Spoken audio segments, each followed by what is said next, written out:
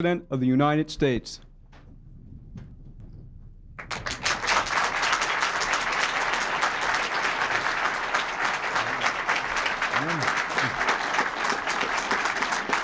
Thank you.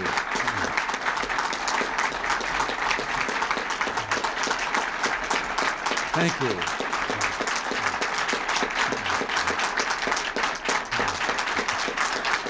Well, please. Well, thank you very much, and welcome to the old Executive Office Building. It's wonderful to have you all here and today and to have this chance to celebrate America's small businesses. I'm happy to hear from Jim Abnor that the state of small business in this economy is strong and growing. I was asked some time ago what the difference is between a small business and a large business, and I said a large business is what a small one would be if the government would get out of the way. But in a sense, that's what the last 7 years have been all about, getting the government out of the way. When we first came to town, there was a lot of getting out of the way that needed to be done.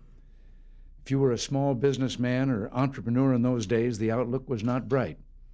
Nearly everywhere you turned, the government had set up a roadblock in your path. Double-digit inflation was eroding your savings and the savings of everyone who might be a potential investor in your business. That same inflation was driving interest rates sky high.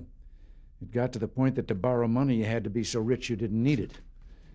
And then there were the taxes. 70% top rate on individuals and 46% on corporations. And bracket creep meant that you got a tax hike every year, even if you were just holding even. Added to all these problems were the volumes of governmental regulations.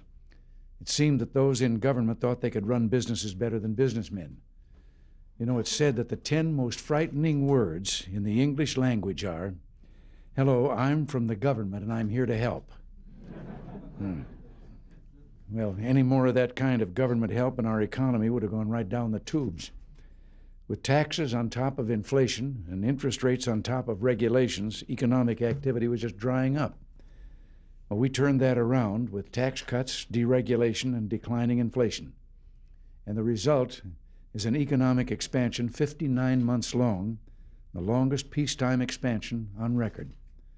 And since it began, our gross national product has risen more than 20%.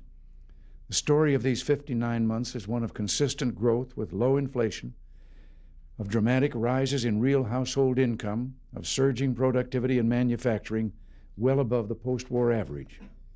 But perhaps the single most impressive gain has been employment. We've been creating jobs at an average rate of almost 250,000 a month, for a total of nearly 14 million new jobs. This summer, the employment population ratio, that's the measure of the percentage of all Americans 16 years and older who are working, was at the highest level in U.S. history. And we're not just creating more jobs, we're creating better jobs. According to Labor Department data, nearly 2/3 of the new jobs have been in the higher-paying occupations, with only 12% in lower-paying, low-skill occupations, and over 90% of these new jobs are full-time. In short, we're talking about creating or continuing job creation with jobs that are better paying, more challenging, safer, and more rewarding. Well, we know where most of the new jobs came from, too.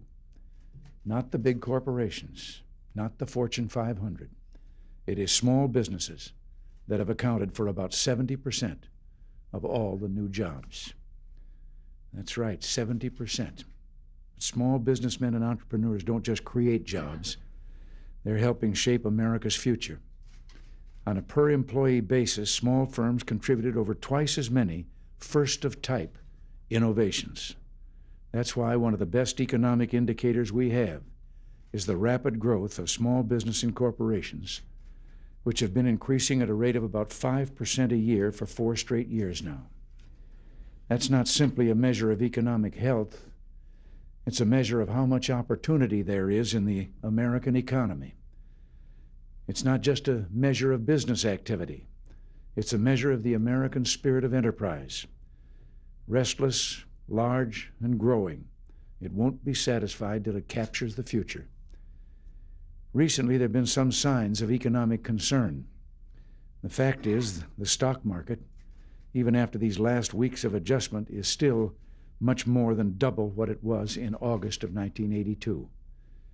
We're concerned, of course, and are now in the process of negotiating with Congress to do something about that persistent black cloud on the economic horizon, the federal budget deficit. Now, before I took this job, I was a labor negotiator for many years, negotiating on the side of labor. And if there's one thing about negotiating, it's that you don't tip your hand. I will promise you this much, however: there will not be an agreement that could threaten our economic recovery.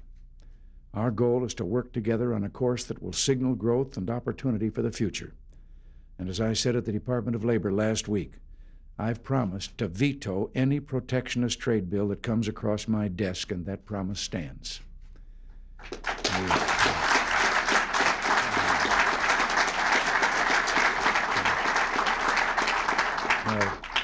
Thank you very much. We've got some tough fights ahead of us on these issues and others, such as the threat of government-mandated costs on business and opposition to fundamental tort and product liability reform. But with your help and support, we'll keep America's economy on the high road of growth and opportunity. And working together, I know we will succeed. I thank you all very much. God bless all of you.